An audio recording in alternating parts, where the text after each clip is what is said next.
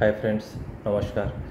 Today we are going to tell you the contract manufacturing operations in the pharmaceutical. There is a third party manufacturing operations also people call sometimes. So before going to proceed, you have to understand what is third party manufacturing. Many times the industry who has their own licenses, who has their own dossier filing and registered the product in particular country, they are selling with their own brand names. Okay, and sometimes the product is manufactured and sell with the other person's name or with the other company's name, that is called as the third party manufacturing. Suppose A party is the contract giver and B party is the contract acceptors. So how to proceed in this scenario? Though the person is new, fresher or maybe experienced, many people have doubt about the third party manufacturing. So today I will clear your all the doubts how to handle third party manufacturing operations. My name is Kiran Bambalkar, 25 years experience in the pharmaceutical industry, more than 100 countries I have handled. I am a Lean Six Sigma Master Black Belt and postgraduate in the science stream. So I know and I will guide you how to handle the third party manufacturing operations. If suppose you are giving any order to the any third party manufacturers, first you have to make the agreement, that is called as the technical agreement. In that technical agreement, each and everything is recorded and mentioned, what is the role of the contract acceptor and what is the role of the contract giver. So you have to be very clear about your role, what you have to do and what the activity to be performed by the contract acceptors. So contract acceptors role is that the technical role is that the qualified vendors, he has to use the qualified vendors. So qualified vendors means each and every vendor of the raw material, packaging material, he has to be validated, approved and used with the confirmation of the contract acceptors, that is called as the qualified vendors. Okay, those vendors are already regulated market, they are working in the regulatory market, they are to be certified vendors and you have to take the material with them as per the contract acceptors conditions. There are all the conditions to be recorded in the agreement, what is to be followed by the contract acceptor and what is to be accepted by the contract giver. Like that from A to Z beginning, like that transportation, if contract acceptor has mentioned that he will deliver the product in the cold storage, so he has to follow all the rules and regulation and he should not deviate the contract agreement.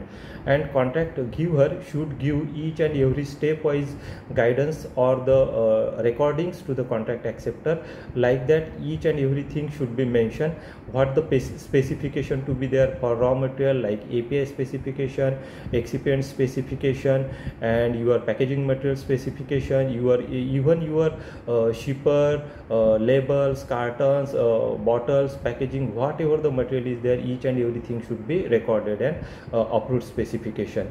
Even though the contract acceptor should mention each and every QMS things and notify to the contract acceptors, because if any deviation, change control or out of specification happened with the product, contract acceptor should intimate to the contract giver.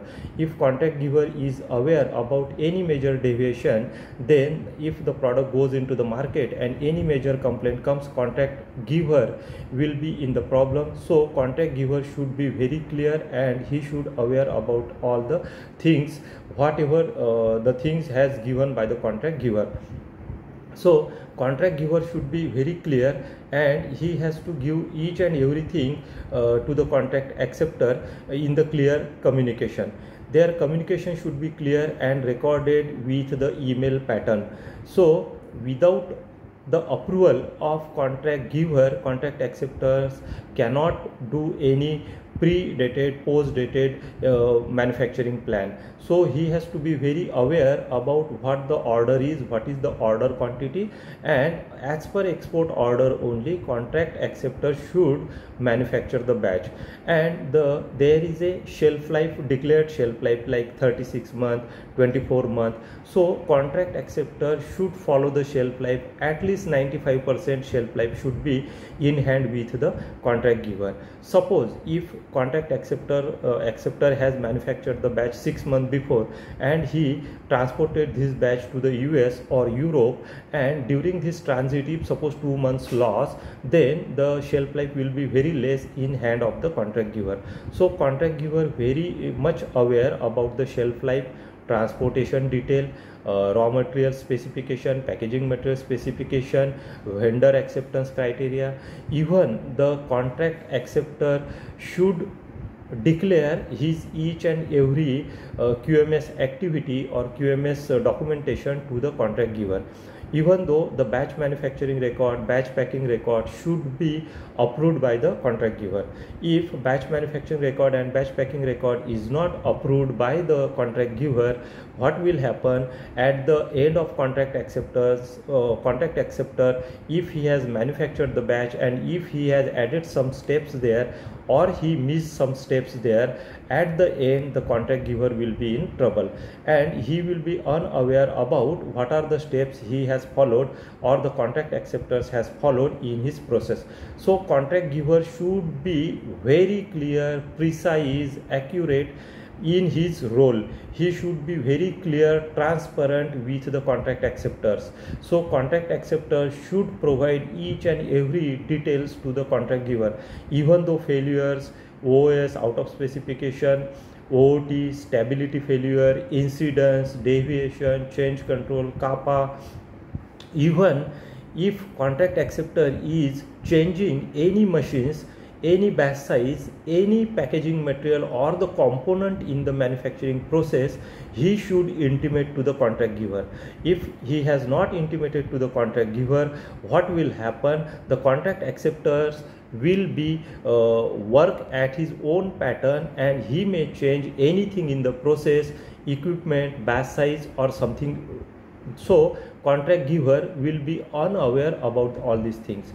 If we can say that the validated process, the process should be validated, because whatever the validated process the contract acceptor submitted to the contract giver, only that process he has to follow. He should not deviate or upgrade or modify any process in the contract agreement. So he has to follow all the agreements and contract givers technical details. So if they are not following all these details in the contract acceptance criteria, so it means what may happen at the end of the day, contract giver is not approved, and so what may happen if the contract acceptors is not approved, the things may go wrong, and at the end of the situation the contract acceptor will what do?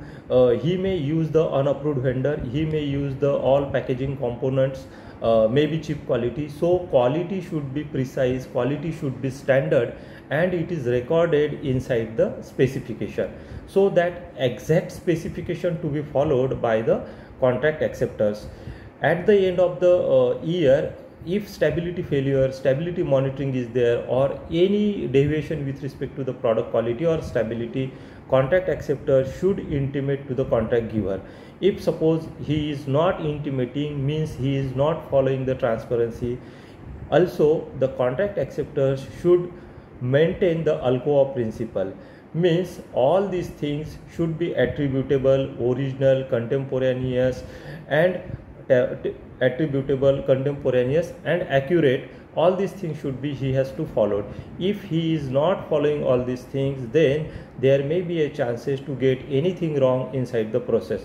So the contract acceptor should be very clear about his roles and responsibilities with the specification. Now the thing is that how he can deliver the product to the market. So there is a market agreement method, or we can say that market agreement, marketing authorization agreement. That agreement should be confirmed between both the parties. If both the parties are not clear, they are not deliver the product in a right manner. So each and everything should be clear and to be provided to the contract giver. And if suppose contract giver is not giving anything clear guidance to the contract acceptors, contract acceptors should communicate with the contract giver, and he has to ask for what are the terms and conditions for the marketing authorization. because in the marketing authorization each and everything should be clear, and without their understanding they should not proceed for the manufacturing. After manufacturing also they have to store the product in a good way. They have to follow the storage condition like temperature, RH, all these conditions should be followed. Any description, any means deviation to the storage condition also contract acceptor should give intimation to the contract giver. So with this scenario, contract acceptors can work with the contract giver, and they have to be fixed the timeline for the dispatch, also the timeline for the transit. If any deviation to the timeline for the dispatch or transit, the contract giver may suffer from the product into the market. So both parties should be very clear with respect to their job roles. If they are not clear about their job role, the situation may go wrong, and at the end both the parties may suffer. So to avoid all these types of discrepancy, they should have a quality agreement in place, and both the parties should sign that quality agreement.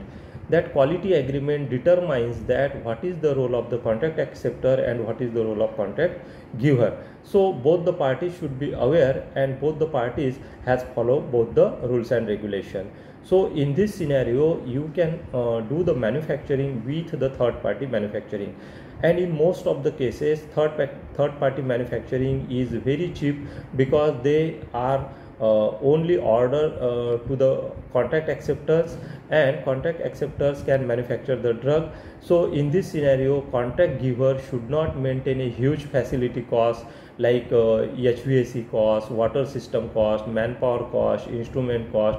So there is a huge we can say that amount of saving in the product, because the product is manufactured by someone, and with the minimum margin the third party can manufacture, and it is sold to the market by someone. So in this scenario both the parties can do the win-win situation, and according to this contract acceptors procedure and contract givers agreement, both can work in the good way. So in the GMP factor, most of the European and US countries are giving orders, or third party manufacturing is done with the many countries like African, Indian and other countries as well. So this is about all the briefing about the third party manufacturing. Hope you like this. If you like, please share, like and comment on this video, so that we can make more videos on the same topic. Thank you.